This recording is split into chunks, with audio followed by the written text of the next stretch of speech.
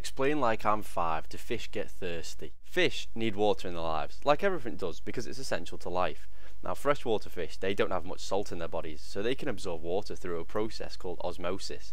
Osmosis is essentially carried out so that there is an equilibrium between the water inside a cell and outside a cell.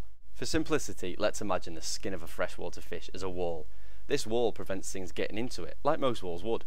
However, water likes to go to places nearby that don't have much water. This wall allows water in because of the way water is made. It fits right in and is essentially absorbed. But too much water can kill the fish, so how does a fish stop absorbing water, or how does it not become overhydrated? Freshwater fish actually wee a lot.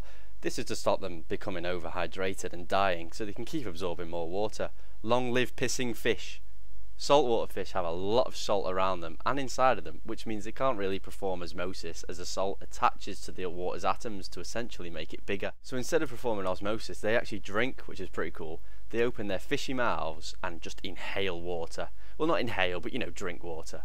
And saltwater fish do urinate as well, so they don't become overhydrated, but they urinate through their gills, which is quite weird if you think about it. On a side note, a man was walking to work one day when his boss drove past him. His boss stopped his brand new car and offered the man a lift to work. The man complimented the boss's new car and told him that he wishes he could have one just like it. The boss replied, "Well, if you keep up the good work, do some overtime and set goals, I can have another one next year."